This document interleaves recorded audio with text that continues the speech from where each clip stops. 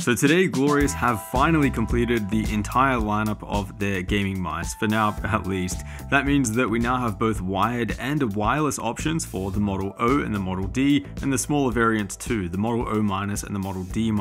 So of course, we'll take a look at those two new gaming mice from Glorious, but I kind of just want to take an opportunity here to take a look at the entire wireless stack from Glorious as a whole, and kind of discuss which ones are worth it, and in which circumstances you might want to consider some different options from other brands. Let's start off though by talking about the actual wireless implementation that Glorious has implemented here, which is really easy talking about these four gaming mice because it is pretty much all the same. In fact, if I had to guess, it looks like Glorious have just taken the same MCU, sensor, battery, switches, and firmware and simply just packaged it with a different shell. That's really the main differences between these four gaming mice, is the shell. So really, when it comes to the click latency tests and the input lag between these four mice, it's pretty much identical. In my opinion, this is a good thing. It makes the production process a lot simpler and easier to manage from a company point of view, and it's also why Glorious have been able to scale up their mouse lineup so easily. One really important note though, when it comes to the click input lag of these mice,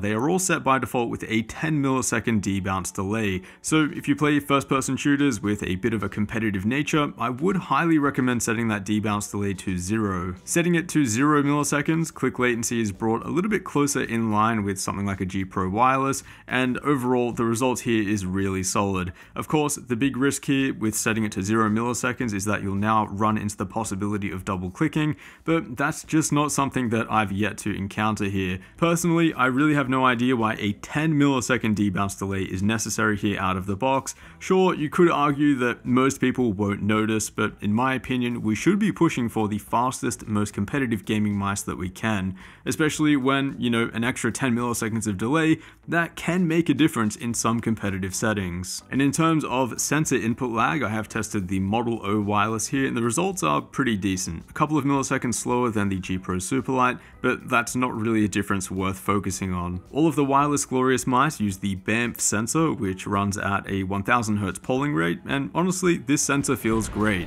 As you would expect, since this is a collaboration with PixArt, who make some of the best optical sensors for gaming mice out there. The differences here between this and then Logitech's Hero sensor or Razer's Focus Plus sensor, they're just not noticeable. All feel absolutely flawless in game. I will eventually be building tools to stress test these sensors and detect things like smoothing and ripple, but for now, you'll just have to take my word for it as a fellow gamer. Now, apart from the BAMF sensor, there are also a ton of other similarities here among the wireless Glorious lineup. You have the same PTFE feet, although slightly different sizes, same honeycomb RGB outer shell design, same quoted 71-hour battery life when in use, and even the scroll wheel is the same too, lightweight and really chunky, which I am a big fan of.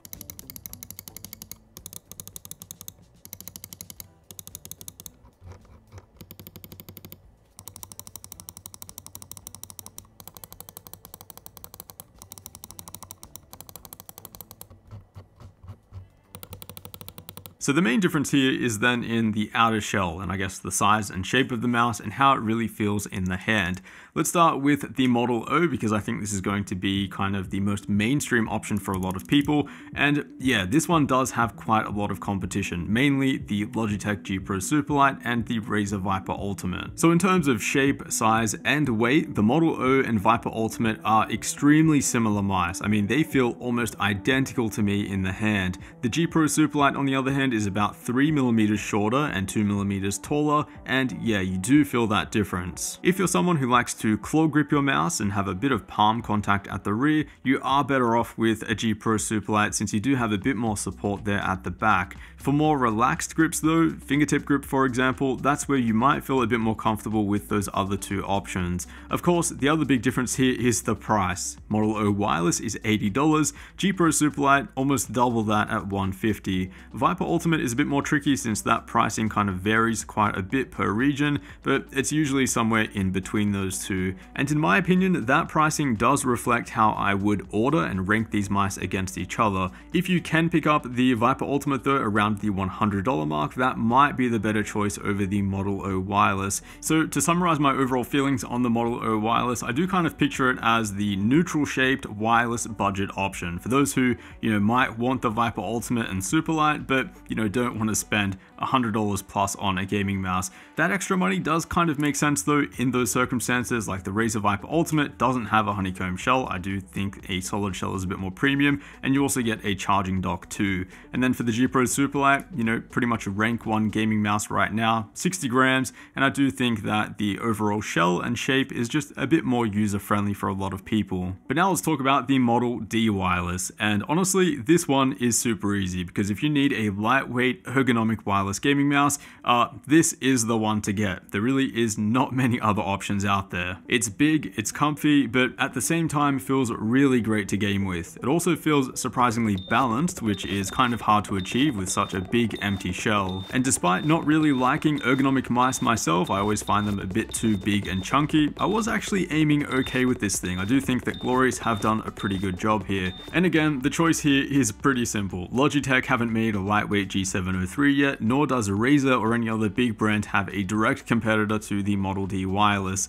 This is also a really nice upgrade if you are someone who has previously used a Zowie EC1. And the story here is pretty much the same with the Model D minus wireless, the new option that's launching today. There's just nothing out there that can really compete. So basically, if you're after an ergonomic mouse but the Model D is a bit too big, the D minus should fit perfectly. For me, I found both totally usable in game, so it's purely going to come down to personal preference. One kind of close competitor here would be the Ponage Ultra Custom, the ergonomic version, although Ponage have yet to offer a firmware or software update for this mouse, which is a bit unfortunate. That means that click latency is still kind of bad, and in comparison the D minus is just a much better purchase overall. I also think the D minus is an excellent option if you want something comfortable and ergonomic without going for something too oversized, because a lot of the ergo mice out there do feel that way for sure.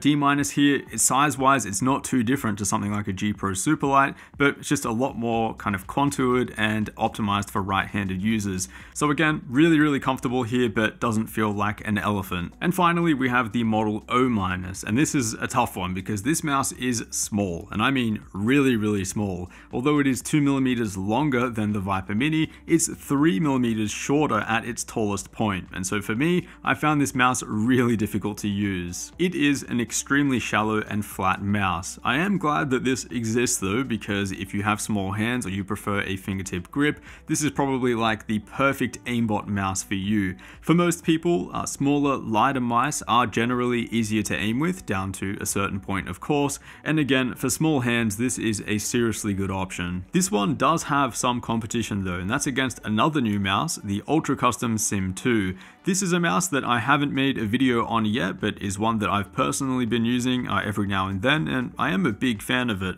This one is also made by Ponage, like the Ultra Custom Ergo, but the firmware and software here has been updated. Click latency and sensor latency is right around where it should be. And then shape-wise, it's pretty much a Viper Mini. I mean, a tiny bit bigger in certain places, but the two feel almost identical in the hand. I would say that this is a top 3 gaming mouse for me currently, and I probably will make a video about it eventually, but just do consider this if you do think the Model O minus will be a little bit too small for you. So yeah, those are my overall thoughts on the current Glorious gaming mice options. Overall, the D and the D minus are really competitive options, no real competition there, and the O and the O minus are super great value options for what they offer, but they definitely do have at least some competition there to consider. Otherwise, some really great options here that I think a lot of people should consider, especially for the price. I mean, $80, you are getting some really good value here, and I will leave them linked down below.